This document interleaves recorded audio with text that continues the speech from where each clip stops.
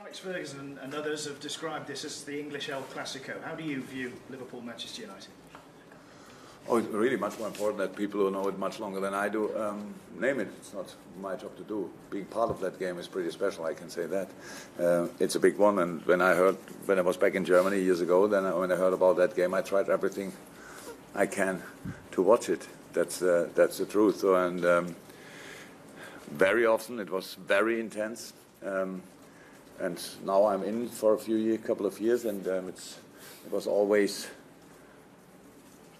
tight. In the European League, we were very successful against them. That was really good. In the league, I don't remember bad results too much, to be honest. But it's I don't feel that we always got the right result for the performance we had.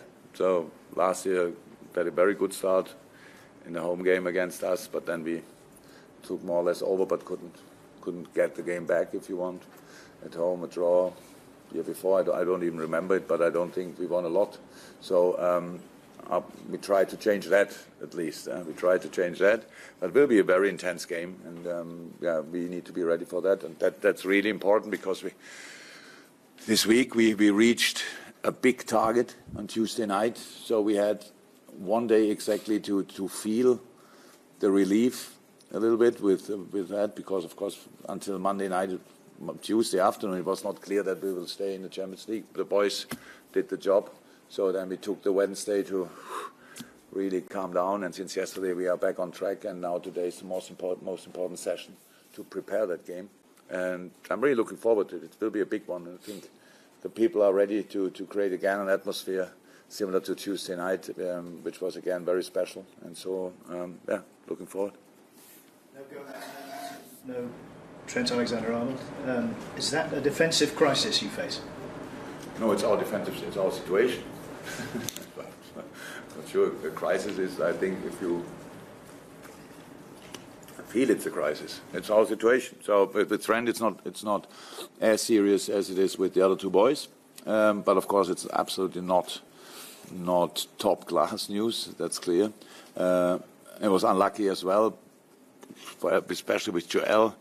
It was the last second of the game. When he asked me in the press conference, and I had no idea about it.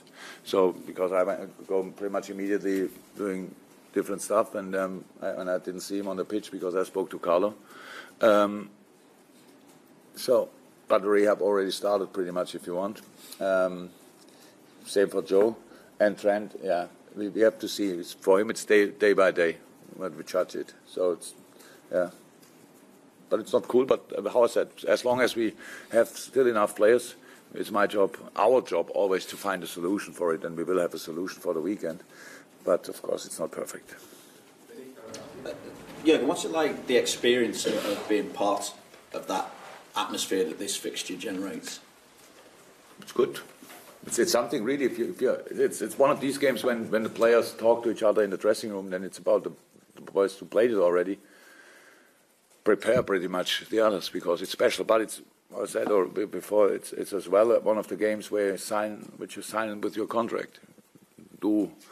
Try to do everything you have to win it, so that's clear. No, it's an absolutely big one. It's historical wise a big one, and if Alex Ferguson says it's a British El Clasico, then I'm really blessed, because I was already part of the German El Clasico. So no, it's a cool game. With United being 16 points behind you now, does that rule them out of the title race? I really don't think that I was ever interested in the points of Manchester United, and I'm not today, obviously. But it's about they have really.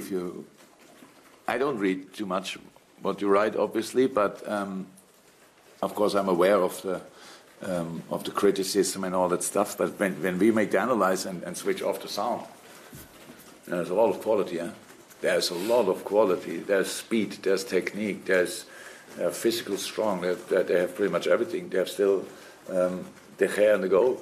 That's unbelievable. So and all this stuff. So they have strikers. They can switch between Rashford, Lukaku, and others. They have Lingard. They have Martial. They have unbelievable quality. So we don't judge the points they have. We judge the quality they have, and we prepare for that. That's all. You also have a World Cup winner, Paul Pogba. I just wondered, do you see United as a more difficult proposition with Pogba in the side or without? I don't actually know what you asked Jose Mourinho about players from us. Did somebody ask him what he thinks about Gini Wijnaldum? Oh, I would think so. I'm 100% sure not. So well, I would think because now what can I can really. Paul Pogba is a world-class player. That's all I can say. So and he's a Man United player. That's all. So I think we should prepare for him as well. Staying with Paul Pogba is a bit cheeky, but is he the type of player that you would like to manage, given the opportunity, should that ever happen? You know better than I what happens if I give an answer to that question.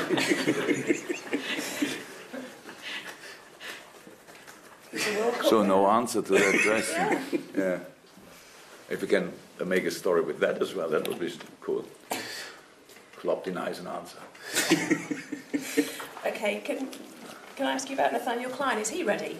Bearing in mind the situation defensively. It looks like Klein was unfortunately injured in the last 2-3 weeks. Nothing serious, but serious enough that he couldn't be even part of training. So luckily, I would say, he's you since. can answer this one. Yeah? You can answer this one. Yeah. Since I think 4 days he's in full training again. So that's good. Is he ready for 90 minutes? I don't know. But is he ready? Yes. Given the importance and the history behind this fixture and the talent in the United ranks, were you surprised at how cautious they were against you last season at Anfield? How they seem to lack a bit of ambition, United? I don't think that Jose Mourinho ever has a lack of ambition, ever.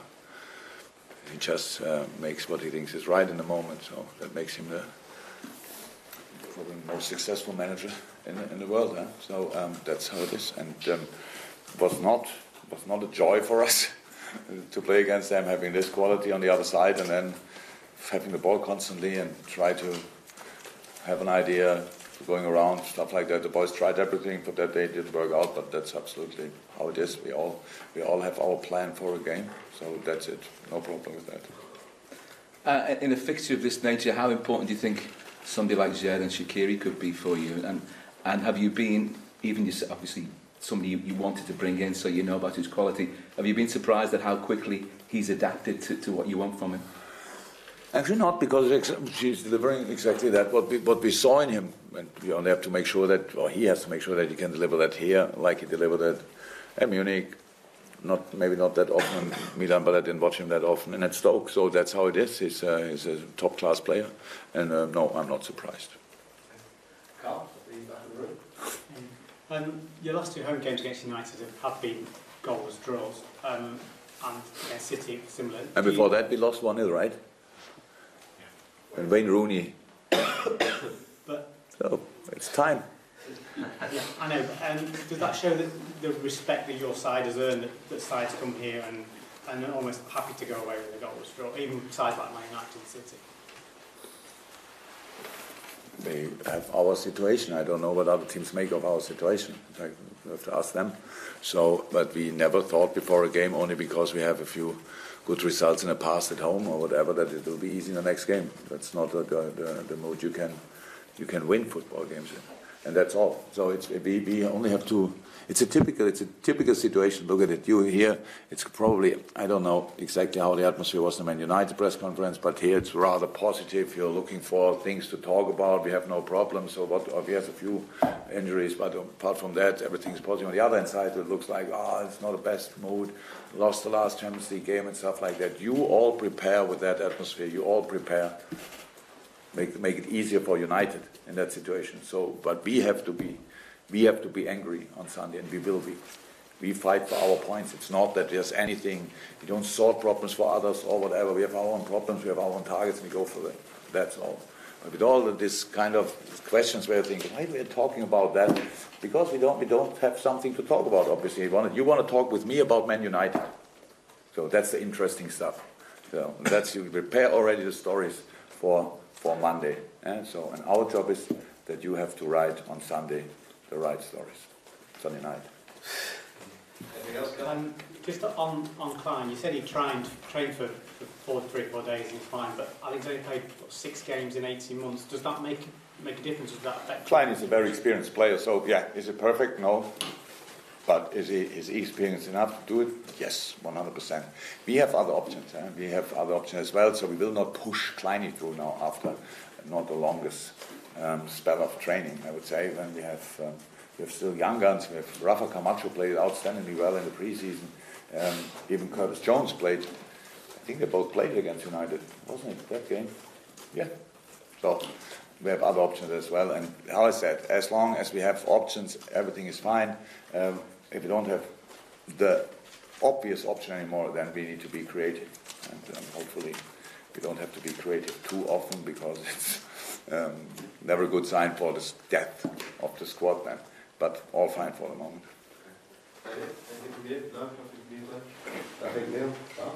May I just ask one more on behalf of Radio Wales? Harry Wilson and Derby County. From what we're hearing and everything else, you're really happy with what's going on there, and is there no chance of him being called back from the loan spell, and will he continue that for the rest of this season? So I'm really happy about what Harry's doing, and it's true. It's fantastic. It's absolutely perfect example for that. Sometimes it's really good to leave home to show up somewhere else. And I really think that Harry left in the right moment. So I think since I'm in, everybody told me that Harry Wilson needs to go on loan, stuff like that. And then I was, and I really thought for him a few more, he was too young, and he scored a lot of goals for the U23s already. And then when he went last season was already good, came back, preseason was like preseason was, and then he went to Derby, and now he's with Frank, obviously an outstanding. That's really nice, what the job Frank is doing there. It's outstanding. So England finally has a lot of young, good managers. That's cool. But our situation is like this in the moment. If you would have asked me a week before, 2 weeks before, you asked me probably on the transfer market, do we do anything? And I would say, probably not. So now we have 2 centre-halves left. Will we do something?